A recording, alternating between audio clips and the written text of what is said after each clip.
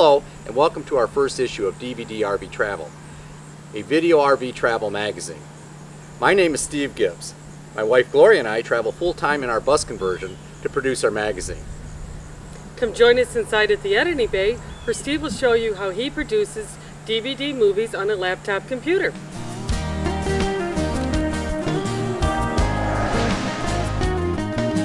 Welcome to my editing bay. For those interested in how I produce DVD RV Travel and our travel videos, let's review the hardware and software. First, I use a Canon GL2 3-chip mini DV camcorder to record our travels. This camera has a great lens with optical image stabilization. That is an important feature to me since we try to do as much work as possible without a tripod. I also have a JVC mini DV camcorder that I use when I need to travel lighter or when the camera could get wet or abused. Gloria uses an Olympus C740 digital camera to take still shots while I'm filming. I'll use these still shots when I need something that I wasn't able to capture on film. Mini DV camcorders connect directly to the computer by a FireWire interface, so no video capture card is required. I use Ulead Media Studio Pro to capture and edit video, and Ulead DVD Movie Factory 2 to create DVDs from the final project file. For the travelogue episodes on our website, I use Windows Media Encoder to create streaming Windows Media files suitable for download off the website. In this issue of DVD RV Travel, we'll take a train ride on the Canyon City and Royal Gorge Railroad through the Grand Canyon of the Arkansas in Colorado. Then we'll unhitch the Toad to see part of Mammoth Cave National Park that most people miss. Along I-75 in southern Ohio, we'll get off the interstate and visit Trader's World Flea Market. Riverview RV Park in Vandalia, Louisiana makes a great stopping spot when visiting Natchez, Mississippi, and we'll show you why. Finally, we'll take a short trip along the Natchez Trace Parkway, which travels from Nashville to Natchez. This is a great RV trip.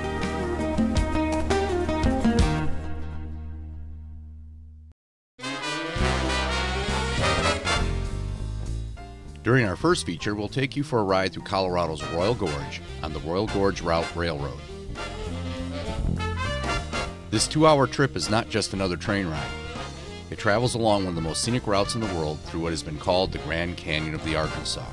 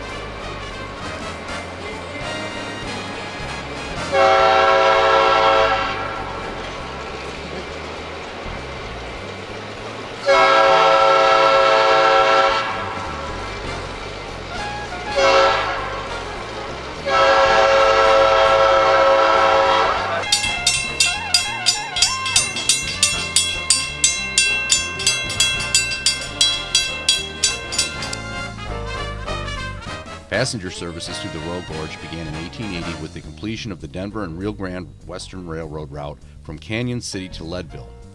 In 1967, the last passenger service ended, and in 1996, the Union Pacific, having absorbed the DNRGW through mergers, ended freight service and abandoned the Tennessee Pass line, which included this section of track through the gorge.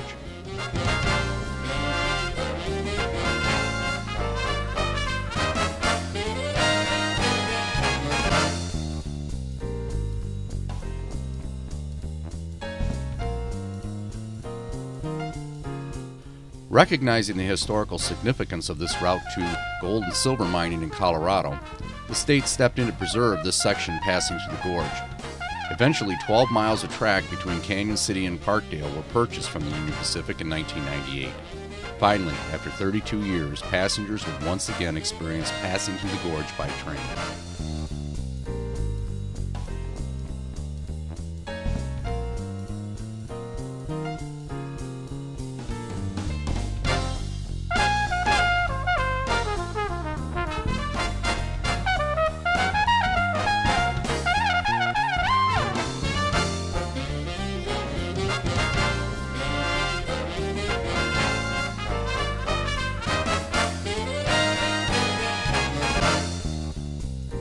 As we travel along the Arkansas River out of Canyon City, the canyon walls begin to close in on the river. The Royal Gorge is about 4 miles long and almost 1,100 feet deep. The Arkansas has spent about 5 million years cutting out this obstruction to its march towards the Mississippi River.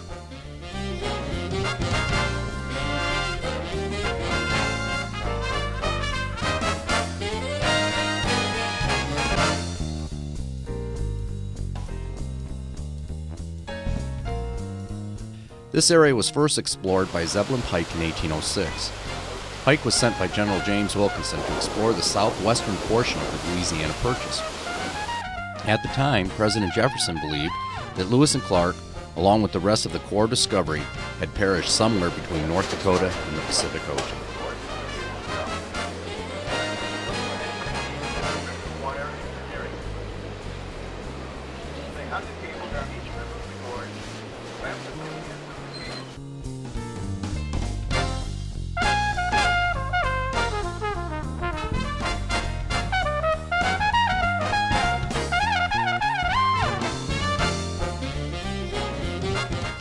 Since 1929, the Royal Gorge Bridge has been one of Colorado's most famous attractions. At 1,053 feet high above the river, it's considered the highest suspension bridge in the world. On any day with even a slight breeze, you can feel it sway as you walk across its 1,260-foot span. If that experience fails to provide an adequate thrill, then take a ride in the cable car that also travels across the gorge.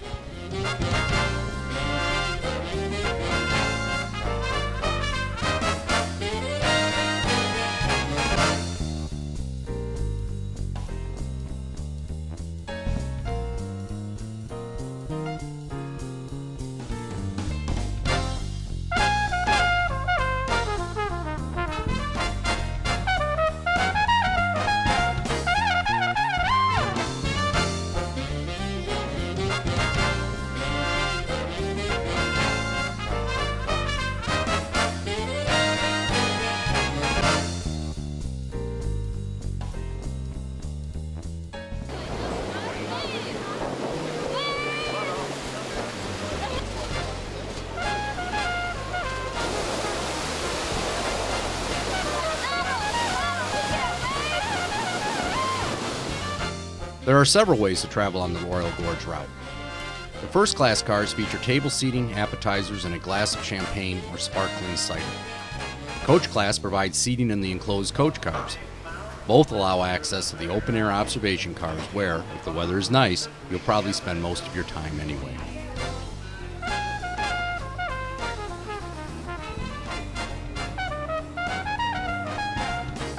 Food can be purchased in the Fremont concession car, and alcoholic beverages can be purchased and enjoyed in the Sunshine Falls bar car.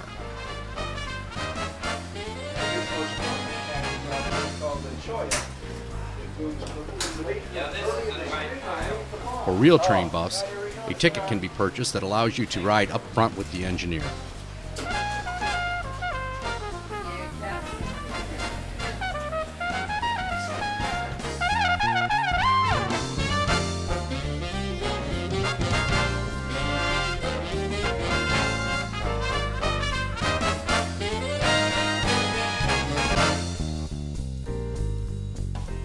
At Parkdale, about 12 miles from Canyon City, the train stops so the crew can transfer from the twin diesel locomotives that pulled the train up the gorge to the single diesel on the rear of the train that will pull it back. In 1999, a 500-acre rock quarry was opened here, and stone is now shipped by rail at night back through Canyon City to Pueblo, thus reinstating freight service along the route as well.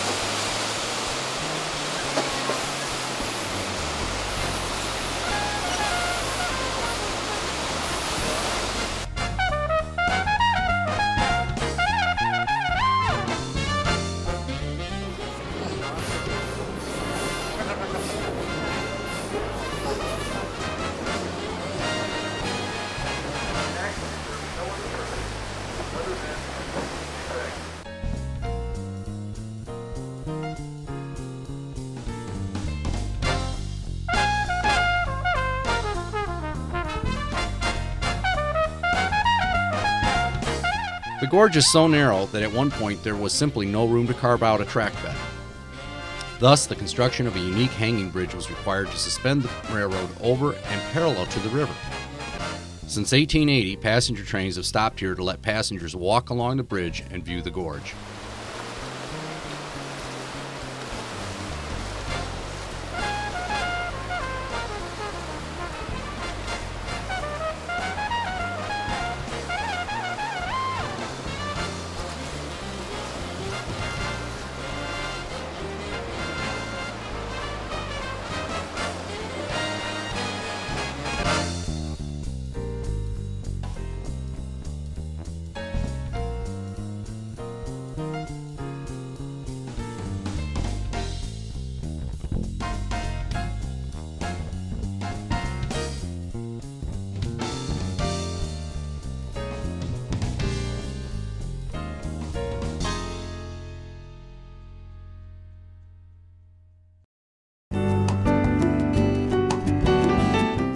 Join us now for a toad trip through the backcountry at Mammoth Cave National Park. Besides the well-known cave tours, Mammoth Cave National Park also has 53,000 acres above ground. The park features many miles of hiking trails and roads to explore this other face of Mammoth.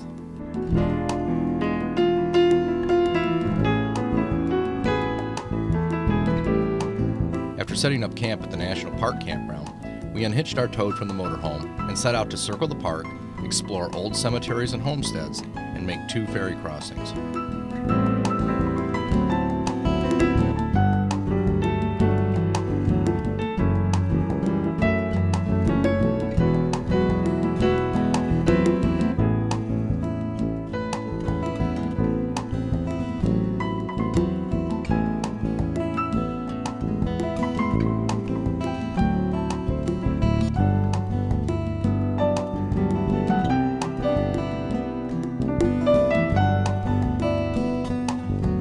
By traveling Green River Ferry Road to Ollie Road to Hutchison Ferry Road to Brownsville Road, we were able to travel in a loop back to the campground near the Visitor Center.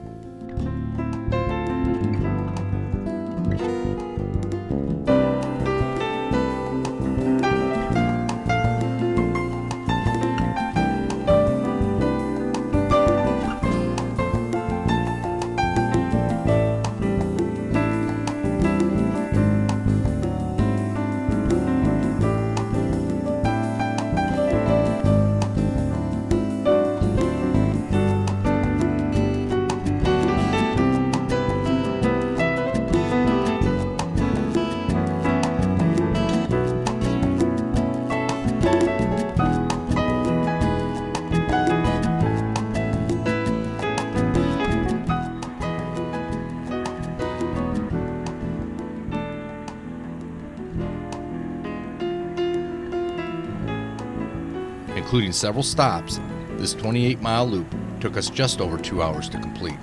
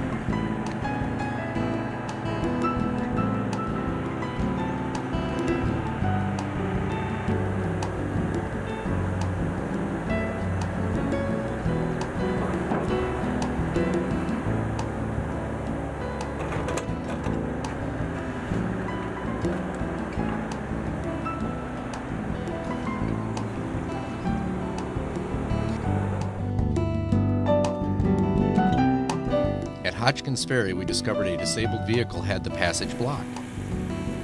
Fortunately, our tracker was able to tow him off so that we did not need to retrace over 3/4 of our route back to the Green River Ferry.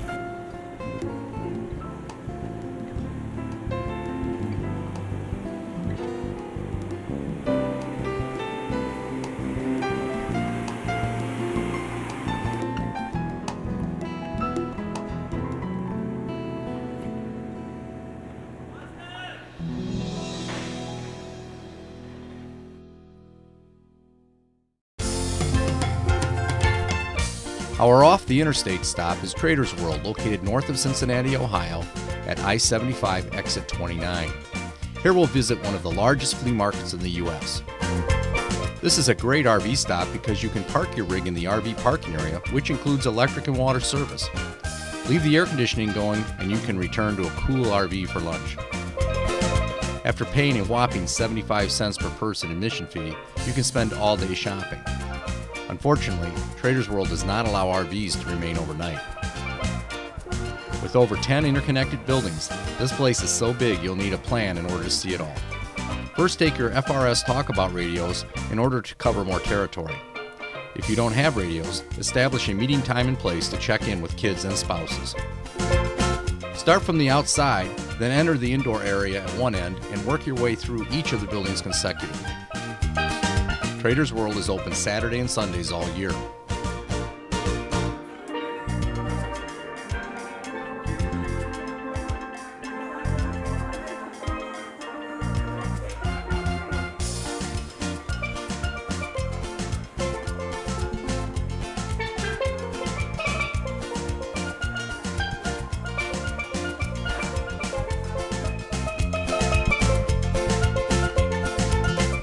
Even if you're not all that interested in shopping, there are over 100 signs and interesting displays located throughout the various buildings.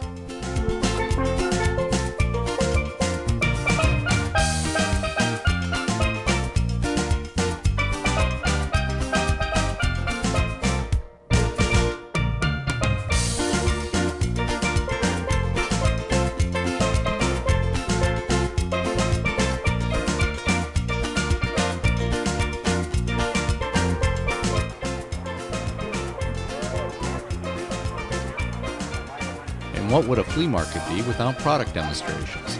Let's listen to a couple of them now. You walk right up to your car, maybe with a couple weeks dirt, just normal dirt on it, and say hello dirt. You just scratch it out on top of your dirt, just like that. Now before I wipe that, I'm going to show you why you don't get scratches. So those little valves drop up some polymer there, that picks the dirt right up off the surface, puts a barrier between your dirt and your paint, and the dirt never touches your paint again. That's the reason you'll never get feather scratches. If you do have feather scratches, use a soap roller. Now the great thing about this is that there's no soap in there, no bleach, no harmful chemicals. So it's safe around your children, safe around your pets, and safe on all fabric. Now if you're doing one room, a couch or a chair, your car inside and out, you need to have a bucket this size. Knock the water off the brush. All you want is that foam off the top. Work that foam down into your carpet real good. The more dirty the carpet, the more foam you want to use. Not like mopping that kitchen floor, you want to work it down in there. What this is not a magic trick. The dirt just doesn't disappear. This is a dry cleaning process made by DuPont. And because this is safe, you can use this on a Haitian cotton, a silk or oriental. It takes the dirt, separates the dirt from the carpet, and it traps, and it locks it in that foam. That's what they call soil suspension. Now, I'm no way of trying to tell you that when it rains that you won't get water spots, you will. Take a cloth, damp on one side, go like that, turn it over to the dry side, the spots are gone. This has been on since 8 o'clock. Just when you clean it up, you just see how easy it comes out. If you miss a spot, you see it a month later, it still comes off the same way.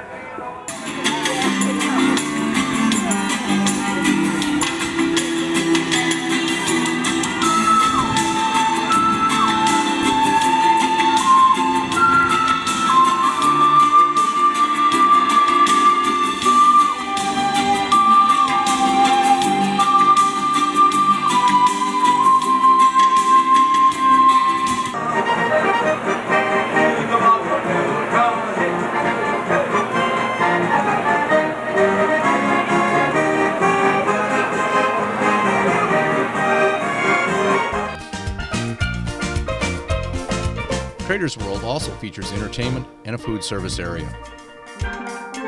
And if all of this is not enough to satisfy your shopping urge, Turtle Creek Flea Market, about 2/3 the size of Traders World, is located on the other side of the interstate at the same exit. Our featured stopping spot is Riverview RV Park in Vidalia, Louisiana, located just across the Mississippi River from historic Natchez, Mississippi. Riverview makes a great base to visit Natchez, America's antebellum home museum, and to explore the lower section of the Natchez Trace Parkway. Featuring full hookup, level pull-through RV sites along the Mississippi River, this park also offers free high-speed internet service in the comfort of the recreation lounge of the main guest building, as well as in the large laundry room.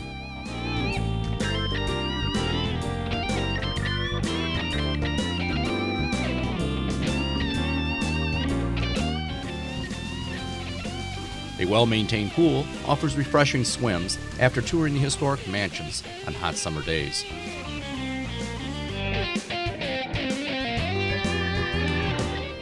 And for groups, rallies, and RV caravans, a separate enclosed group activities building provides shelter from the elements for potlucks, meetings, and other social activities.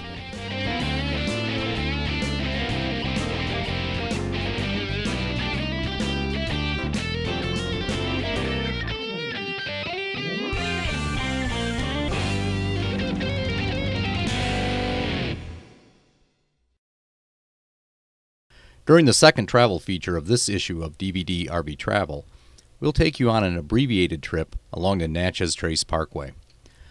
The following segment is a sample of our full feature video, Traveling the Devil's Backbone, which is available from the Travel Videos section of our website.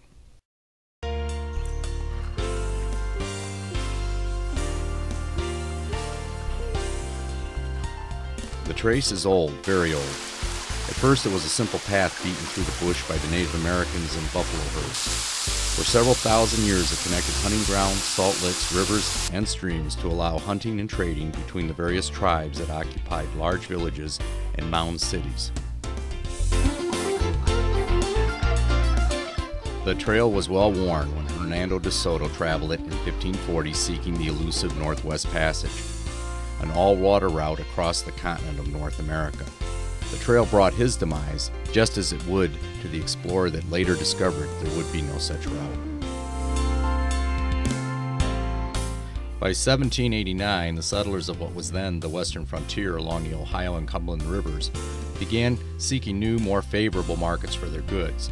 The Mississippi River gave them access to the Southwest Territories and the seaport of New Orleans.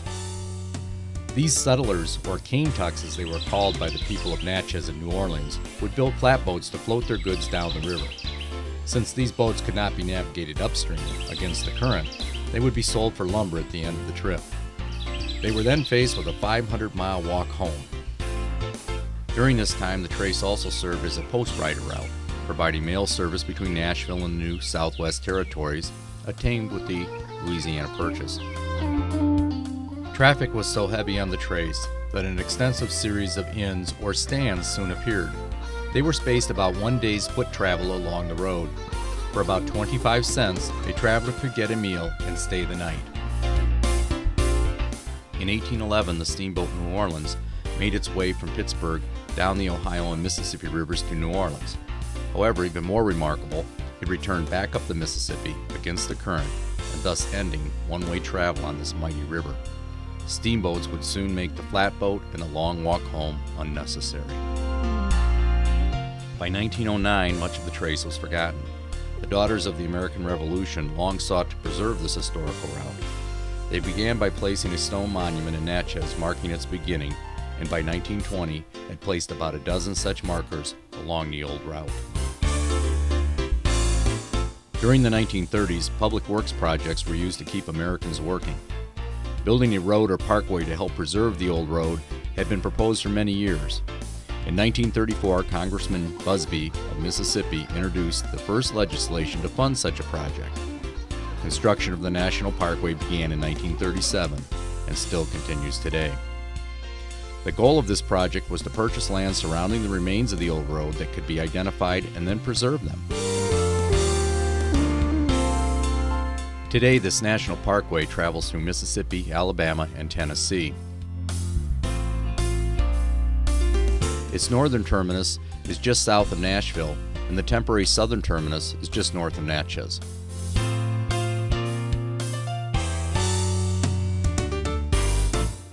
The parkway is over 450 miles of two-lane paved road with a maximum speed limit of 50 miles per hour. No commercial traffic is allowed on the parkway, and almost all major crossroads pass above or below the parkway grade. Truly an RVer's dream road. Plenty of parking at just about every point of interest provides big rig access, and those areas not RV friendly are clearly marked.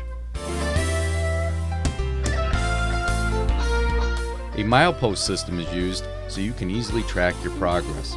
The Parkway brochure references all services and points of interest to the mileposts. And speaking of points of interest, there are over 114 places to hike, picnic, explore the old trace, study the history, and enjoy this undiscovered national treasure.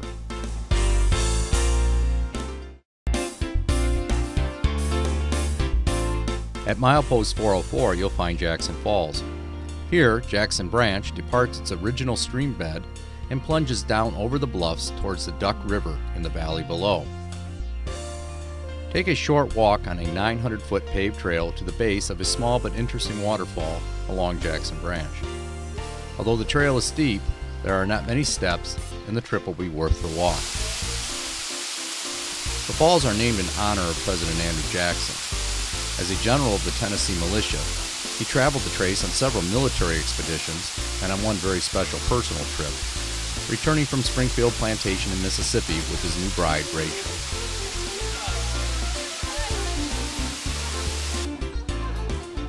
Also an excellent picnic spot, Jackson Falls offers another short but more challenging hike up to Baker's Bluff for a beautiful view of the Duck River Valley, almost 300 feet below.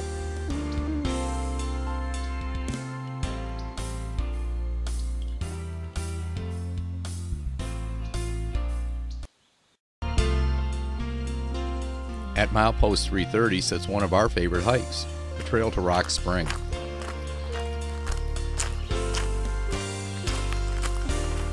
A fine gravel trail leads over a crossing of Colbert Creek and then along Rock Creek to its source at Rock Spring.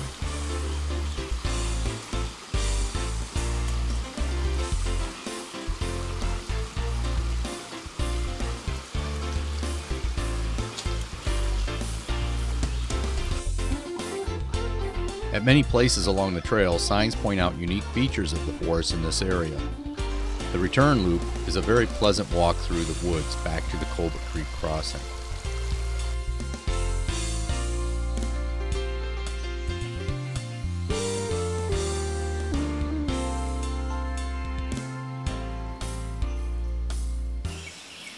Well, here we are at Rock Spring. This is just inside the Alabama state line. We're just about to the Tennessee River.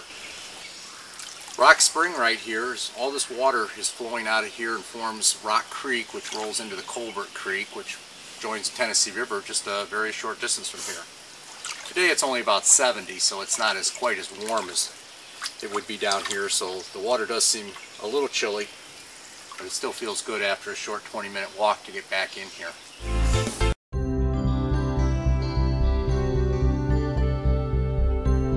Over the years, we have talked to a number of people who have traveled the whole parkway from Nashville to Natchez and said, there isn't anything to see there. It's true that if you simply whisk along in your RV, you'll miss a lot. Cypress Swamp at milepost 122 certainly is an example of this. From the road, you would never guess that a wetland featuring bald cypress and water tupelo trees is within an easy walk. The combination boardwalk and gravel trail lead you on a 20-minute loop walk through this intriguing area.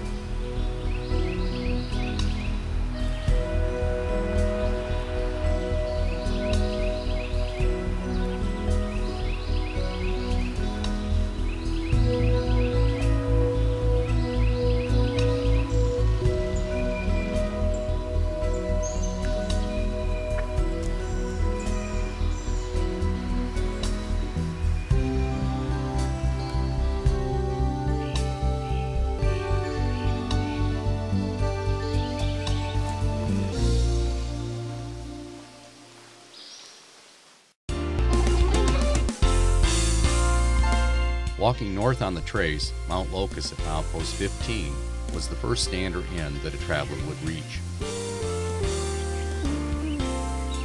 This would have been a welcome sight to a weary traveler.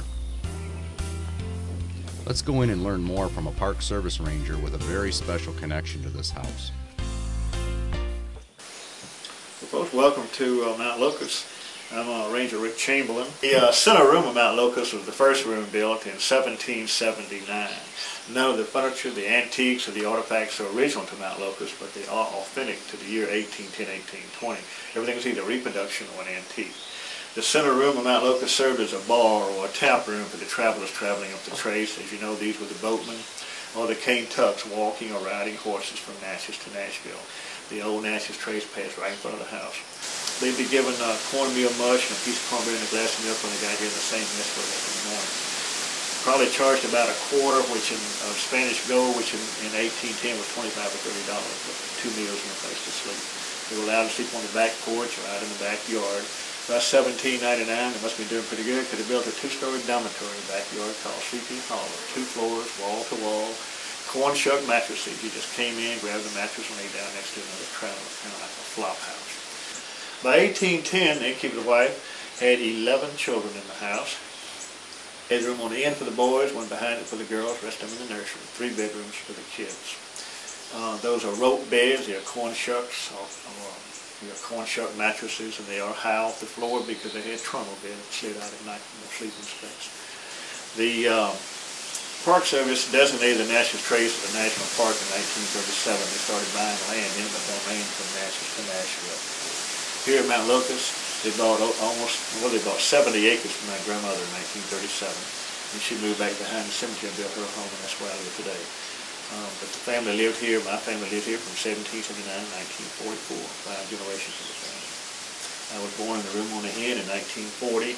My father was born in that room, my grandfather, my great-grandfather, built with my great-great-grandfather, my great-great-great-grandmother lived here and shared the girls' room with our granddaughters. We lived here from 1779 to 1944.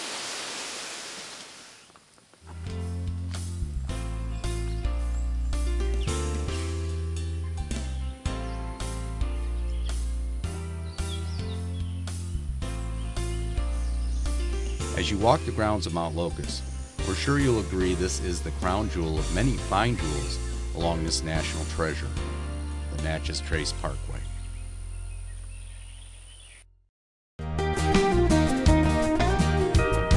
We hope that you have enjoyed this issue of DVD RV Travel. For more information about the destinations featured, we suggest you visit these websites. The Royal Gorge Route Railroad site includes a complete timetable and fare schedule to help you in purchasing tickets on this great train ride. The MPS.gov site features all of the national parks, including Mammoth Cave and Natchez Trace Parkway. Visit Riverview's site for more information on this great RV park and things to do in the Natchez area. And of course, visit our website for more on our travel videos, travel logs, bus conversion information, and RV travel seminars.